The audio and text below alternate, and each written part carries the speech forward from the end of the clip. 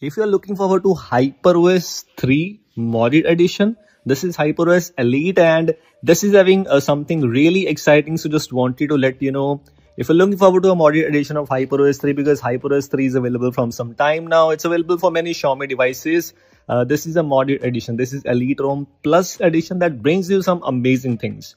If you move on to some customization things, if you compare it with HyperOS 2, obviously we have less features, but some features are just outstanding and just outstanding in simple words. If you move on to some things which I just wanted to let you know, named as system-wide spoofing, attestation method, 3 options are here. What these 3 options will do.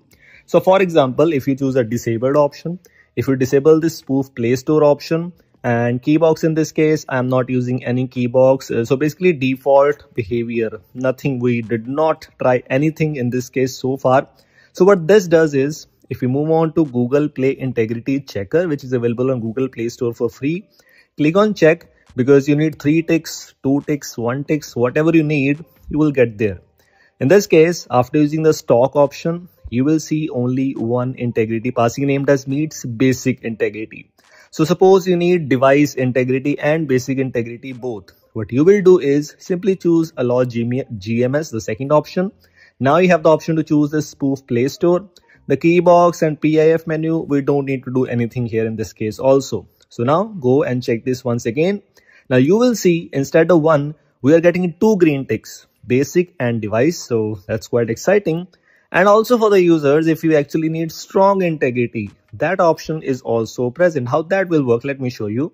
If you move on to this options, block key attestation, spoof Play Store is already enabled. Now simply fetch the latest key box. In this case, it will automatically fetch and automatically apply. Then choose this option. You will see save this Play Integrity Fix profile and done. Remember one thing, if this thing is not working for you, that is server side and that will be fixed in few hours. So don't worry about that. After doing all of those things, go back to Play Integrity API Checker app. Click on check and you will see 3 green ticks. So this is how you can get all the integrities on a device. You can get strong integrity. You can also get the basic and device only, or maybe only basic. It's completely up to you if you need these things or not. But this is only, as far as I am, this is the only custom ROM which is bringing you this insane, amazing thing. So make sure to check it out if you are going to install this thing. Everything else is just kind of similar, that it brings you some amazing features, some useful things, especially if you move on to these notification options and so on. Some things are so good. If you're looking forward to some customizations or features, that brings you option to use lock refresh rate.